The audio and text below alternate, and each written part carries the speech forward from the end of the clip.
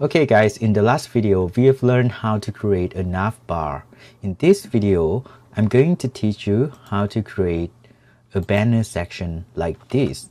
Okay, we are going to remove the blue color in navbar. Okay, just take out the blue color. Okay, below here, we are going to create banner section. Okay, let's put section. And I'm going to put ID banner. So this doesn't matter, ID doesn't matter for Tailwind. You can put whatever you want, but in this case I will put banners because it's helped me to differentiate between each section in the website. Okay, let's take a look more. So we have two boxes over here, this side by side. So and we need container box over here. Okay, we need container box. Let's put div and put class container. We need a container box to be at the center, so we put mx auto. And we need two box for content to sit side by side. So the first box is for text and content.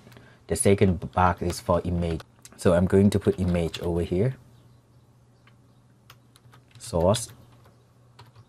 Put empty first and then in the tags. Over here I need h3. I need this tag. I'm going to copy it. You can type it or you can copy it. So I put h3. Put this one. And next is welcome tags is h1. So I'm going to put h1. So and this Rolem Ipsum tags. Okay, just put p tag. Alright, next is a button. So just put a tags for a button. Okay. Take a course now. So I'm going to export this image. Okay, let me export out to my project. So desktop, Tailwind. So in this, I'm going to create a folder. Name images. Okay. And then access the folder and name this banner image. Okay, just save it. So we exported the image, so we can use image over here, source. You can press control space and then access to image folder inside here and then choose banner. All right, let's take a look at the website. Okay, it looks like this. It's pretty similar to our Figma layout. Okay, we need a background color to be indigo. So for the banner over here, I can put class, so bg indigo. So it should be 900. So you can look at the color in Tailwind as well. Our color over here, you will see the color that you can use in Tailwind. This is default color. We have indigo and 800, and we can use pink, we can use rose, whatever you want. So in this case, I'm going to use indigo. Okay, let's take a look. So yeah, it's look good, but we need this box, first box and the second box to be side by side, or to sit side by side. Okay, we know this one. So the container, so we make it flex so the child will sit side by side. So we want these two boxes to have the equal width. So we can determine the width over here. Class width is 1/2. Okay, and the box for image is 1/2 as well.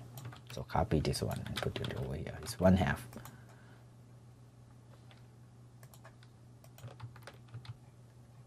It's a 1/2 right now.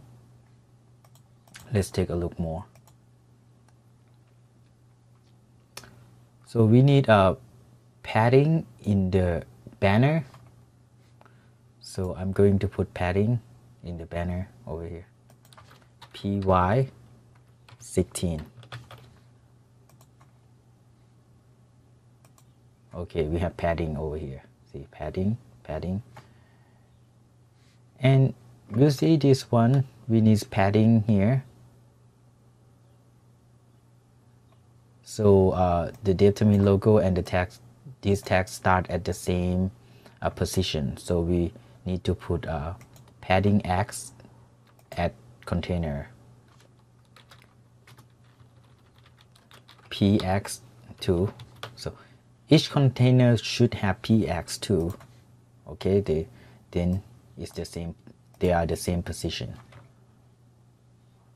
Okay, I want these tags to be at the center here, to move at the center of a container box or of its parent box. So this one, I want this one to be center. So I can make it fixed, and then I can put item center. Okay, and I have to use column, flex column. So it's fake row now, so I change this to flex column. Oh, it doesn't work.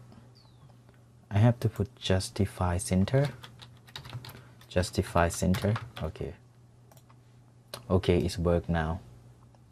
I might don't need item center. Let's see. Yeah, should be something like this. Okay, it looks pretty similar. So we can make an image to be full width, so it can go all the way to here. Okay. Image class with full. So you can see, you can look at this class in Tailwind documentation on its website over here. So you can look at that class. So see, the image is full width right now. So we need to change these tags to be red. Okay, here red, and make it bigger. Okay, we put class over here. So I want to change it to be red first. Tags red 600 maybe, and then tags XL to make it bigger, and make it become uppercase. We use uppercase class. Okay, it look good. So next we need welcome text to be white. Okay, class text white. Make it bigger, text 3XL, and I just want to make it bold, font bold. Okay, save. Okay, it's bold now. So I need padding top and bottom for this welcome to Deptamine. So I can put padding y-axis 3. Okay, it look good. It had the padding on top as at the bottom. Okay, next we move to Rolem Ipsum. We put class. We need text to be white. Okay. Next we need this button to look like the button in Figma here. So a tags over here, take a course now. We put class. We put background color to be red, 700, and tags is white. Okay, let's take a look.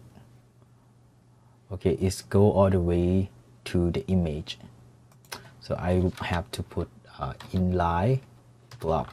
Okay, let's see. What's wrong with this? Oh, because it's flex now. It's flex here, so I have to put a div to cover the element inside the flex, so it won't go all the way to the image. Okay, save it. Okay, it looks good now. So we need a padding X and padding Y for this button. to make it look good.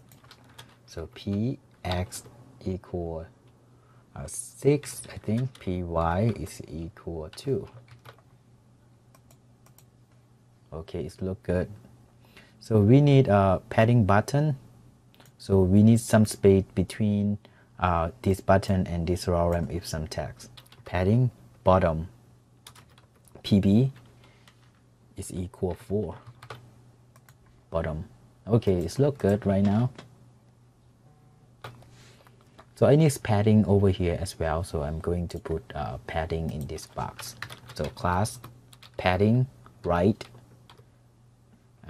is 6, should be okay. So we have space between image and text. Okay, it's look good right now. So yeah, it's look pretty similar to our Figma website or our Figma layout. So this is the website. Alright, this is all about this video. In the next video, we are going to learn how to create the latest courses section over here.